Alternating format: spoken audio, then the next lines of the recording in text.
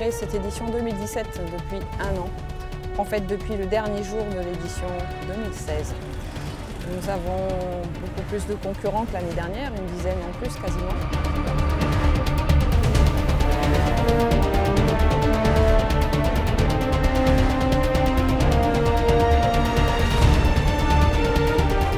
Deuxième édition du Racing Madagascar. Tam zay zany tsika amin'ny fizaraina, amin'ny dosara.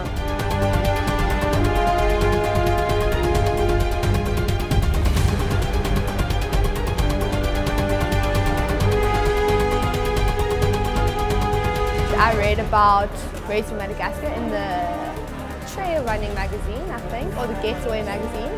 And as soon as I read it, I was like, wow, this looks like an awesome race.